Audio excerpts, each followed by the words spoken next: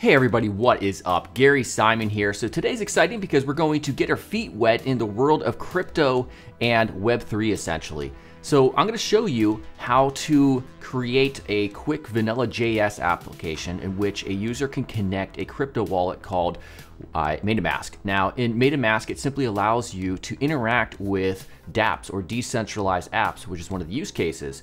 And as a UI UX designer, I'm really excited about this because if you know anything about the Web3 world and crypto, there's really a significant issue in terms of the UX in many of these projects. So not only am I going to initially show you what we're going to make, I'm also going to walk you through the UX and the UI considerations when you're trying to onboard a user to a new wallet. And then also we are going to show you very quickly how to create the project in vanilla JS with HTML, CSS, and of course JavaScript. So as always, make sure to subscribe and let's get started.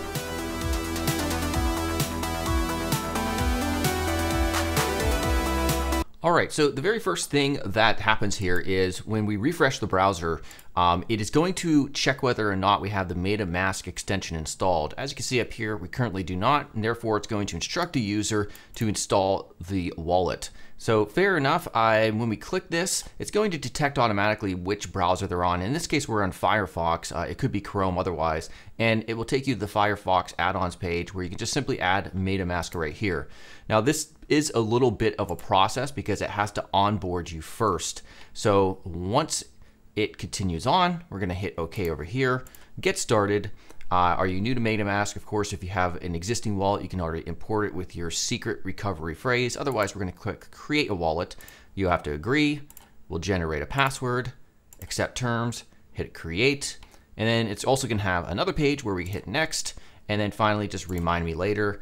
And there we go. We have our wallet ready to go and installed. So if we come back here and refresh this, it's going to let us know to connect the wallet. All right. So we can also see up here, we have a Lottie animation SVG that is, or JSON rather, that is pointing up to the general area here on desktop, at least where the extensions would be. So one could either just click on this plugin or the extension up here to bring this up and connect the wallet, or just click connect MetaMask right here. So as you can see, we also have another Lottie animation playing here, and this right here, in terms of UX purposes, is just letting the user know that, hey, we're waiting for you to perform an action essentially. Notice we've also kind of dimmed out or disabled the Connect MetaMask button right here. So we're gonna hit next, we'll hit connect, and there we go. So we let the user know through animation of some sort that we're connected. The little green status symbol, all we're doing in this case is just returning the Ethereum account address. But now, once we refresh, we could see that we are in a connected state. And that is what we're going to build here going forward. So the very first thing we're going to do is run npm init-y, and this utilizes the node package manager, which if you do not have installed, you can install it at nodejs.org for free, and this creates an empty package.json file. Now after that, we're also going to install the MetaMask onboarding library, and I'll describe this in a little bit when we get to the JavaScript section. And then finally, we install Parcel, which is a super fast JavaScript bundler that will also allow us to launch a quick server with hot reloading. Next up is the HTML. We're going to wrap everything in an onboard container div class and then have 3 different Lottie animations with the Lottie player. Now Lottie allows you to integrate some awesome animations that you couldn't otherwise create with HTML and CSS alone. Then we have an H1, a paragraph, and a link element for the rest of the UI. And yes, it is that freaking simple. And then finally, we will link the Lottie player JavaScript library and also reference our index.js file. Now next up is the CSS, and I'm not going to spend much time describing everything that's happening with our CS here, but it's nothing special.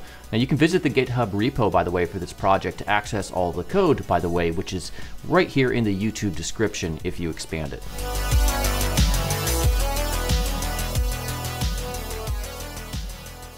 Not to interrupt things, but if you're interested in learning UI UX design from scratch, you should definitely check out DesignCourse.com, which is my new interactive platform for learning UI UX design. There's over 16 hours of video. There's also dozens of interactive modules from which you can learn UI design fundamentals. And there's also mentorship where you can actually get my guidance and feedback as you design and progress throughout the course. So definitely check that out, along with any coupons that are available here in the top line of the YouTube description. All right, let's get back to it. So first, we need to import the MetaMask onboarding library that will redirect the user back to our site after installing the library. Now this right here is for one of the Lottie animations that we want the ability to play upon successful wallet connection. Now this next section is just to access the various DOM elements needed for manipulation for this project. Now this is a function to check whether or not MetaMask is installed on the user's browser. Now it's a Boolean, which means it returns either a true or false value, and it's super simple. Now next is a function that will run on page load, which will determine if MetaMask is installed by running the function we just created. Now if it's not, we want to update some of the text and also direct the button to open up the MetaMask extension installation page for the respective browser. Now next up, this is a function that we're going to bind to the button's onClick method to bring up the installation page, and this is going to use that onboarding library that we imported before for that logic. So now we update the text to inform the user that they need a wallet, and then direct them to the extension download page if in case MetaMask is not installed.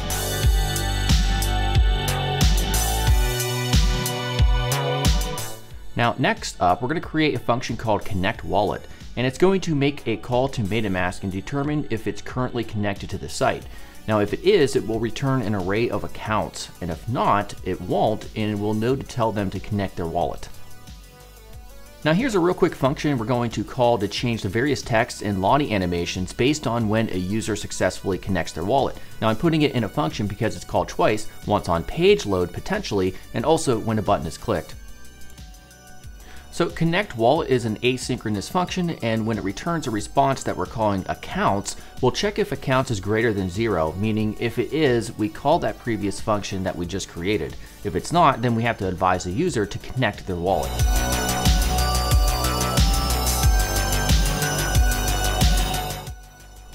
Now finally, we'll listen for a click on our button, change some colors, and initiate a try catch to request access to MetaMask.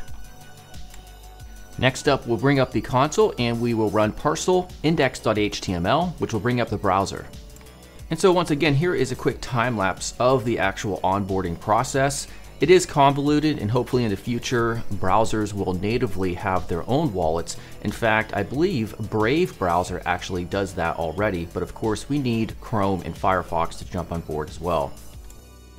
Finally, we go ahead and click connect our mask, and then we run through a couple steps then in the extension, and finally it is connected, from which then we can access our MetaMask and any tokens that we have within it to interact with decentralized apps.